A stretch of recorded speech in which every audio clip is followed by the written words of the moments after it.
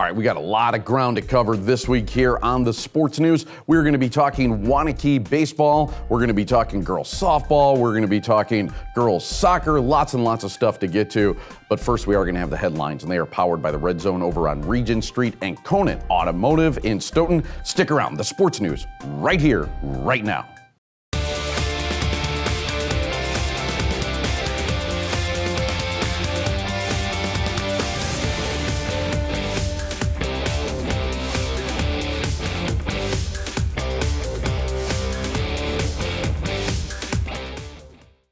All right, time now for the headlines. You're looking to the tackles, hits, checks, and dunks that make up the local sports scene. I am Rich Reynolds, and let's hit the ground running. You know, back in 2008, my family decided to follow a job and make a move to Austin, Texas for a couple of years. Now, we lived just a stone's throw away from Lake Travis High School, who had won 3 state football titles in a row. Their stadium had like 20,000 people, and all the time it was nuts. And by the way, their main rival was Westlake, a school which produced Drew Brees. Now, I bring that all up because it's out of Westlake that the Badgers have signed their latest recruit, a 3-star prospect by the name of Nakia Watson. Watson rushed for over 1,600 yards and had 22 touchdowns last season alone. Yeah, he will wear cardinal and white starting in 2018.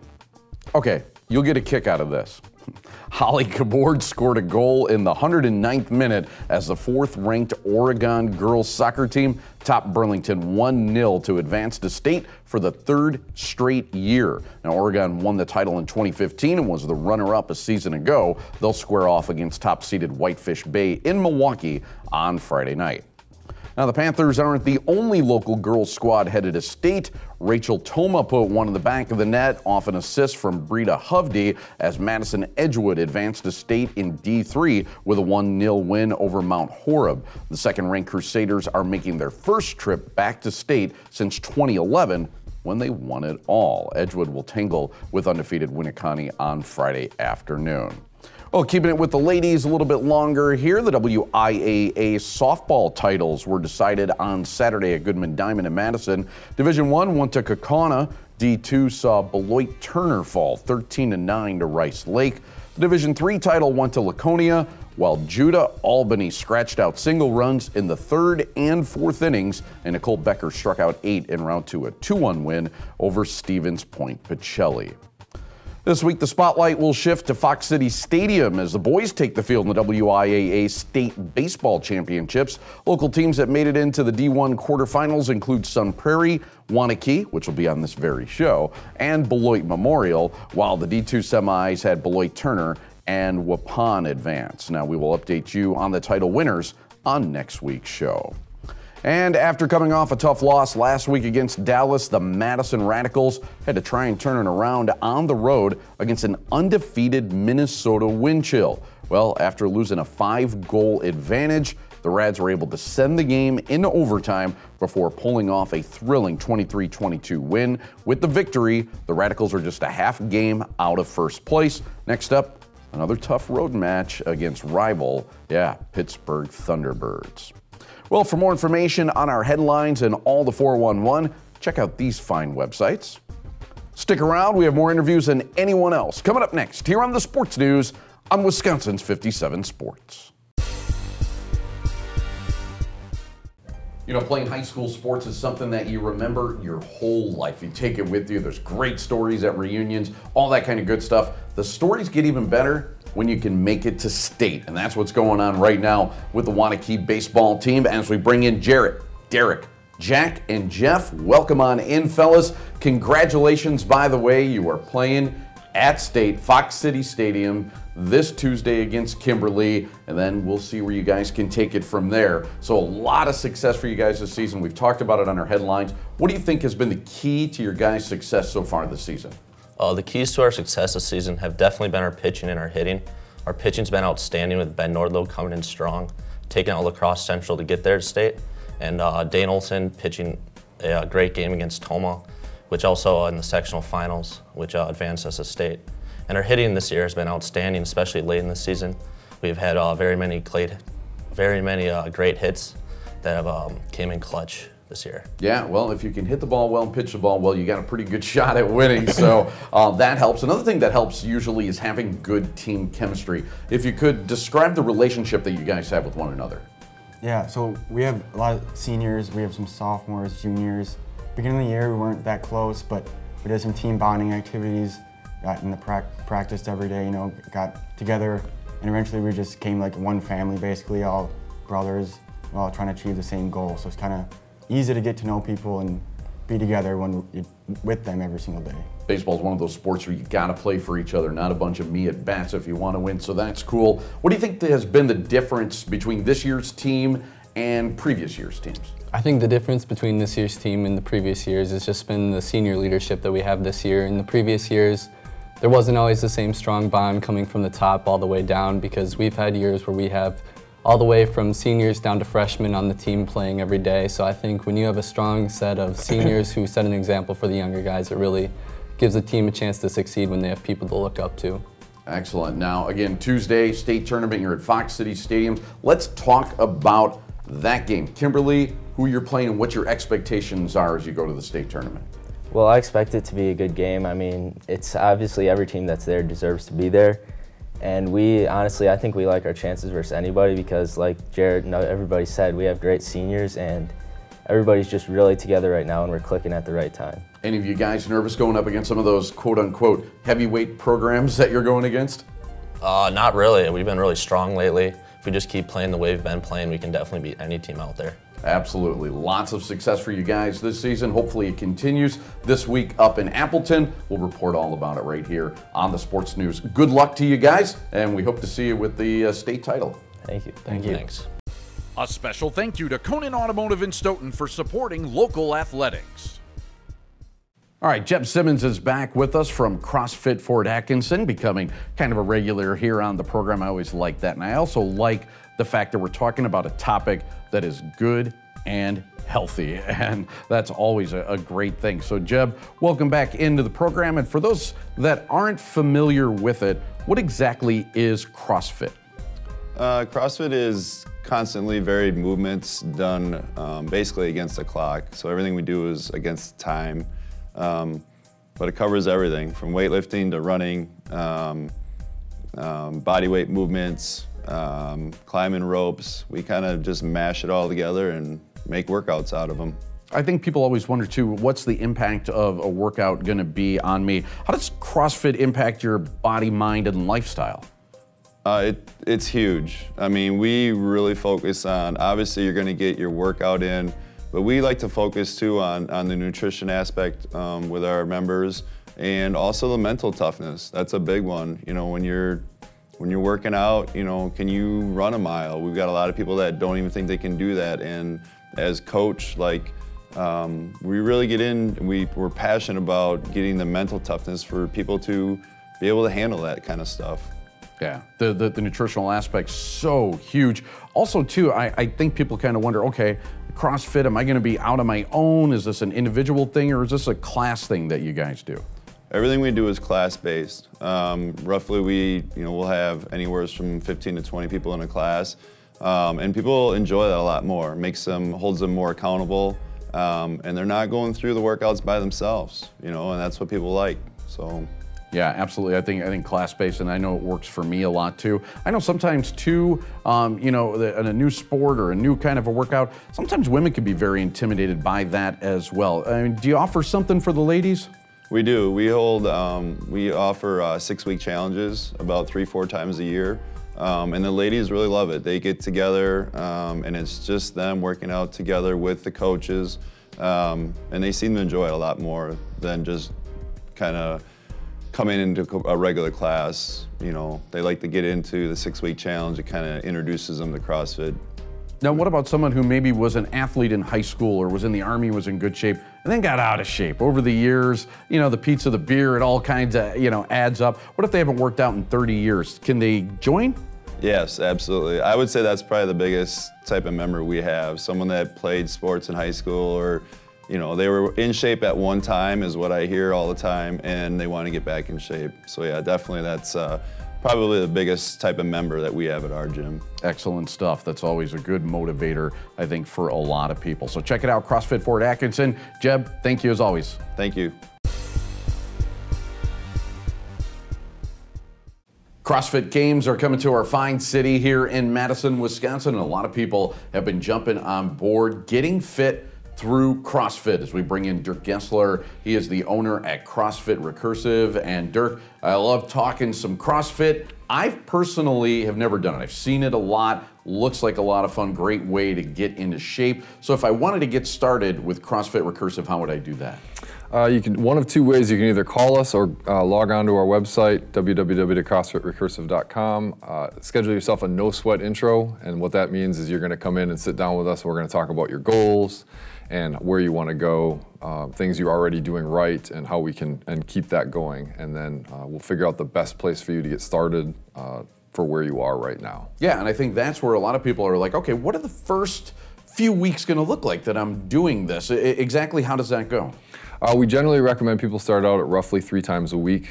So you're going to come in, the class is instructor-led from the beginning to end. They'll warm you up. We'll work on some mobility to make sure your joints are healthy, and then we'll either learn a new skill or lift some heavy weight, and then we'll finish it all up with a fun, intense workout in the last half to 15 minutes of the hour. I know for every workout, you got to get prepared. As far as a CrossFit class, and if I'm going to my first CrossFit class, what do I have to do to be prepared for it? Well, a lot of people think, oh, I need to get in shape so I can do CrossFit, but that's not the case at all. You use CrossFit to get in shape. So really all you need is make sure you have some comfortable clothes that you don't mind sweating in, and I'd bring a water bottle and show up, and we can take care of the rest. Wow, that seems pretty simple. That's good stuff. Now, I know people want results. They're going to work out. They're like, okay, what can I kind of expect realistically in the first few months of doing CrossFit? The first few months are kind of a blur. You're just getting better at everything in CrossFit. We have so many different skills that you're working on, and you're improving in all these things. You're going to notice that you're sleeping better. Hopefully stress levels are down, and then you're going to have more energy, and then muscles and places that you didn't know you had muscles and things like that start happening pretty quick. So that's always a good thing. Yeah. So we've been talking about it. The CrossFit Games are coming to Madison. Everybody's really excited about that. What are the CrossFit Games for people that don't know? The CrossFit Games are the final part in a three-round test to find what CrossFit headquarters calls the fittest on earth. So there's an open which anybody can join in February, March. That lasts 5 weeks.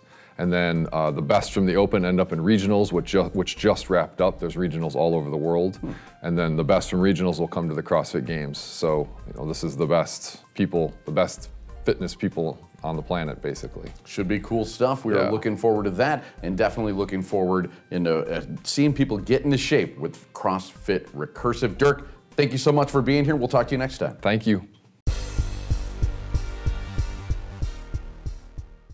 Whenever I think of rock climbing, being the old guy that I am, I'm reminded of a classic Seinfeld episode where it's Kramer and George trying to pass sandwiches down to Tony and he falls and all that. I'm sure rock climbing, there's a lot more to that. And in that spirit, we'll bring in Keith Kobisa and he'll tell us more about it. He's with Summit Strength and Fitness. And Keith, thanks for joining us. And if you could, try to explain to everybody what makes rock climbing such a unique sport. It's really, it is a big physical challenge. You have to use your whole body. It's not just about pulling yourself up the wall, but it's also a huge mental challenge.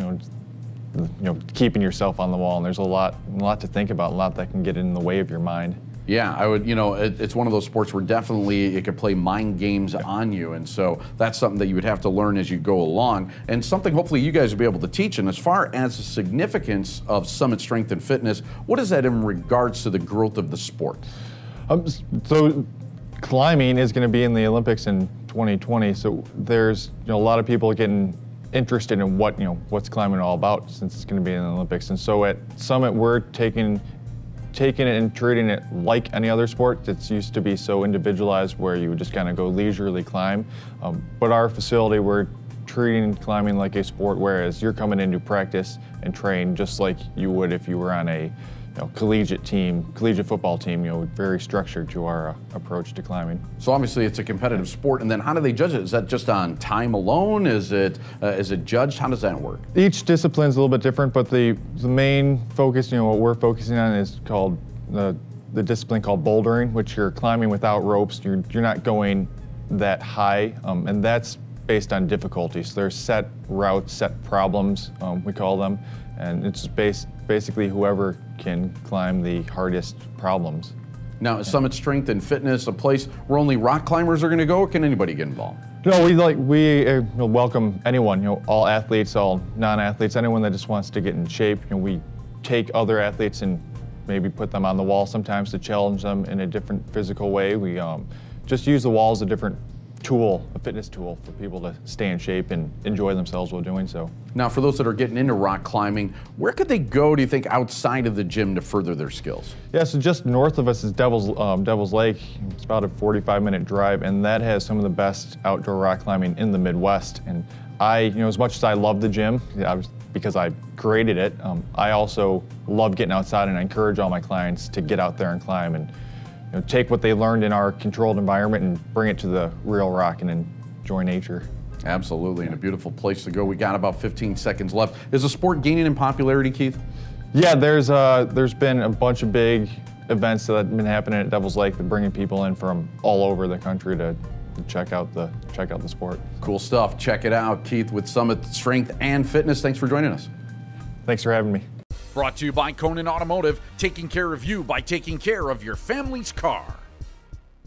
One of the cool things about having kids that are very active in sports is that you get to go all over the state and see some great facilities, and I gotta tell you, there is none better that I have watched my kids play a game in than at Just a Game Fieldhouse up in the Dells, as we bring in Chad Mazer, who's the Director of Business Operations up in the Just a Game Fieldhouse there. Chad, welcome on in. We're going to talk about some events that are going on, including something I think is pretty cool. It's the Guarding Against Cancer 5K run, 3K walk. Talk a little bit about that coming up on June 24th. Sure. So the Guarding Against Cancer 5K run and 3K walk, it's a new event for us.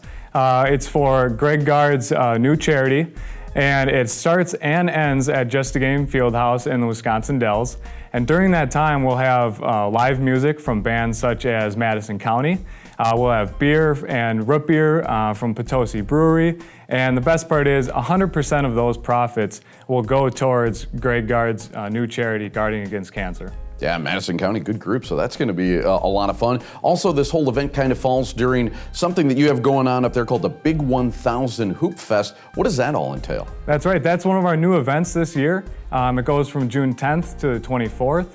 It includes a number of different tournaments and events for us. For groups of all ages. We have 10-year-old boys and girls, all the way up to men 50 and older. We're going to continue the trend of new music, live music, with Madison County and other groups. And also a portion of each of the entries that come in during that time are donated towards the Easter Seals of Wisconsin, MAC Fund, also Guarding Against Cancer. And one of our big events during that time is the Zach Showalter camp with Gary Close on June 22nd. It is filling up quickly, so we recommend everyone to get in that as soon as possible. We know Gary, the shot doctor's a regular here on the program, so we like hearing that. You also have the WBCA All-Star Game, sixth time that you guys get to host that. What is that event all about? How cool is that? It's awesome for us to be able to host an event such as the high school game here in Wisconsin. It's a privilege. It's an honor to be associated with the WBCA. Historically, that event has been in Madison at the Fieldhouse. So it's an honor for that to come here to the Wisconsin Dells at Just a Game Fieldhouse. It'll be a very festive atmosphere, just a great event to have at the JAG.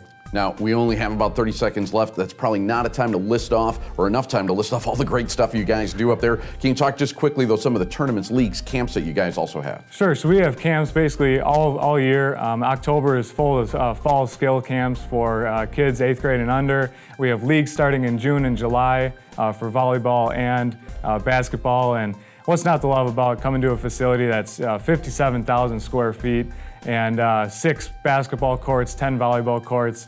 It's just fun to be a part of events like It's great stuff, and the Dell's always a great setting as well. Chad, thanks for being here, man. Thank you very much. A special thank you to Conan Automotive in Stoughton for supporting local athletics. All right, let's shine a light on girls varsity lacrosse. That's right, lacrosse, we see it. If you watch it on ESPN, it's big, especially on the East Coast. It's been gaining popularity here in the Midwest as well, as we've been talking about that. And we bring in right now Ann Gravel, Abby Drake. They are the head coach and senior captain of Middleton's lacrosse team. And ladies, welcome on in. And if you could, tell everybody, how's the spring season going so far? It's been a great season. We just wrapped up our regular season play with a record of 14-2, and back-to-back undefeated champions of the Madison Conference, which is our Madison Area Lacrosse Association Conference. Wow, beautiful. 14-2. That's a lot of success there out on the field. So what makes this team, do you think, so successful? There's so many factors that play into it, but I think most importantly, the girls come to practice every day to learn and to get better, and that just makes my job as a coach so easy and so rewarding. Yeah, especially when anybody's that engaged and wants to play and, you know, is out there and trying to get better and improve all the time. That's great. So if you could, how would you describe this year's team? What sums them up? Do you want to take that one? Yeah, we have a really great group of experienced girls who have been playing together for a while. So it's great also to have some underclassmen coming up every year to replace the upperclassmen and take on some new roles. Also, the group is just super supportive of each other, so I think overall it's just a really bonded, great group of girls to be with. Love to be in a team atmosphere like that and be cohesive. Who are some of the names, the players that have made significant impacts for you on your 14-2 season? Well, I'll take that one. Abby Drake, first and foremost. That's an easy one, come on. Abby's got so many strengths on the field and off the field. She really does help us become a better poised team. She's a prolific scorer. She leads our conference right now. Before our last game on Friday, she was at 51 goals for the season. Wow. Yeah, so that makes my job obviously a lot easier. But she has a full team supporting her. We've got some outstanding midfielders, junior Eleanor Mackey and sophomore Julia Furmanek, really kind of do the dirty work. And then we've got some Abby's other tri-captain senior cohorts, Mia Aker in goal and Gabby Ballweg on defense. Really just pull it all together for us. Excellent. So how is the team poised for the playoffs and then the state tournament? We're currently 5th in the state rankings, and as Coach mentioned before, we are MELA champs, which is our local conference. So really, for the next week, we're just hoping to get some good practices in and then stay energized and excited for whatever is to come in playoffs. And how do you build on the strengths? What's the major strength of this team? I think the hustle on the field outweighs any team. Every single game, from the first whistle to the buzzer, everyone is working as hard as they can to do everything that they can to get the win or energize teammates. And it's just a really great energy every single time you're on the field. Excellent stuff. We'll be watching you in the playoffs. Ladies and Abby, thanks for joining us. Thank you. Thank you. A special thank you to Conan Automotive in Stoughton for supporting local athletics. Big thank you to all of our guests that came on the program today. Especially enjoyed talking some baseball with Juana Key. Also a thank you to you for watching the show and to all of our sponsors that make it possible, including the Red Zone over on Regent Street and Conan Automotive in Stoughton. Yeah, big props to you. We'll see you next time on the Sports News right here on Wisconsin's 57 Sports.